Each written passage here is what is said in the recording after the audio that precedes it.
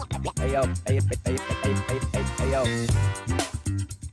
quick bonus dose of Frank and Andrew for you in your podcast feed today to announce the release of a brand new Radiopedia. I can't even speak, Gaylard. Bonus dose of stumbles. A brand new Radiopedia course authored by me, Frank. The one and only Dixon. Indeed, indeed. So this is my chest X-ray signs learning pathway where I explore over 50 chest X-ray signs, Gaylard. That's more X-rays than I report in a year, Dixon. There could be more than one sign per X-ray. And I try to come up with my list of my top 10 most useful. Well, I've had a look through, even though it is hashtag below the clavicles, mostly, except for the top of the lungs, which I guess just peak up. And That's right. You've done good, Dixon. This is very engaging. It's really, really good. Both the video commentary, but I particularly liked all the illustrations. The scrollable ones where you superimpose annotations over X-rays and CTs, they're great.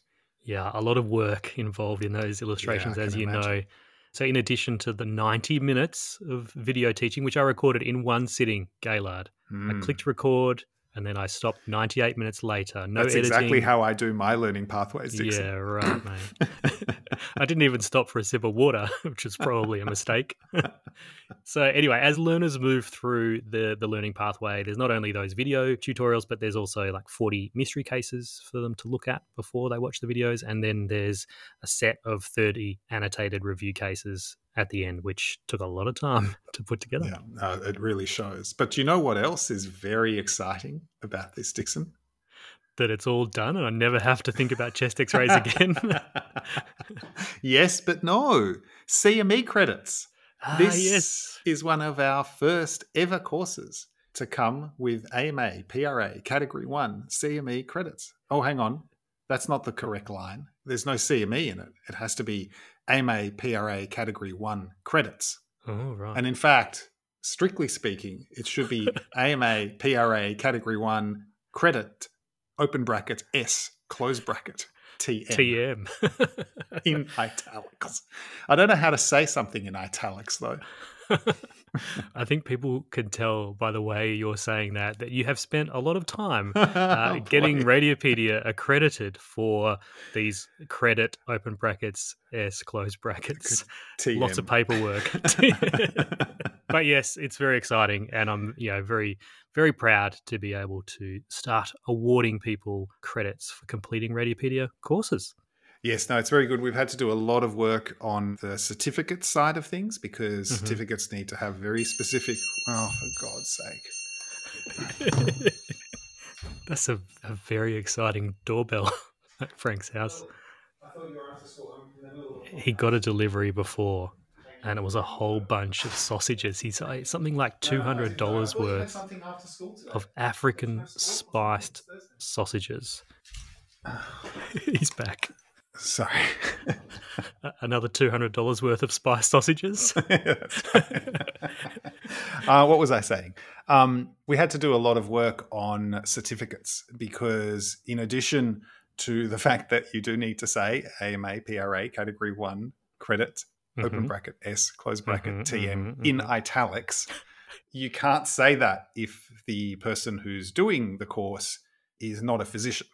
And so we had to do all kinds of back-end change to understand whether someone is registered as a physician or not and how many points they're claiming, and then create a certificate that's stored on the website. So all of this is changing. Some of it's not finished yet. So if you find that there are different kinds of certificates in your courses page, just bear with us.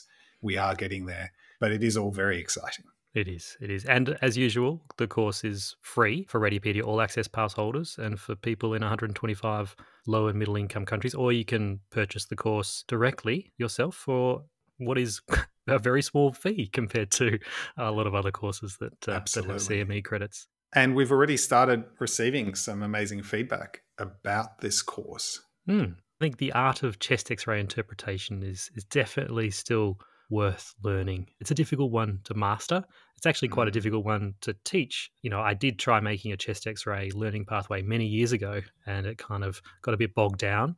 Then I kind of unlocked it by just focusing on chest x-ray signs, and it kind of allows you to cover a lot of the core concepts as well as some rarer and more interesting things, and also some fun things along the way. So that really helped me to be able to put this together. There were two diagrams that really stood out for me. One was your scrollable air bronchogram diagram that explains how air bronchograms work compared to a normal hilum shadow. That really is the first time I've seen it shown that way, and it was a very intuitive way of understanding it. I made that in 2015. Well, yeah, you were good back then even, Dixon. Yeah. Was that the first time you tried to... No, that was the first time I did the emergency radiology course for Radiopedia. Well, that's a very good diagram. But the other ones are the one by Vincent Takko, who was one of our editors who very sadly passed away. And his diagrams, every time I see them, one, it reminds me of him, and two, I'm struck by how good they are. And I think it also goes to show how every year we have more diagrams and more cases to draw from to create these kind of learning pathways or courses or lectures, to find just the perfect one to teach the thing that you're trying to teach. Exactly. There's hundreds of chest x-rays in this learning pathway.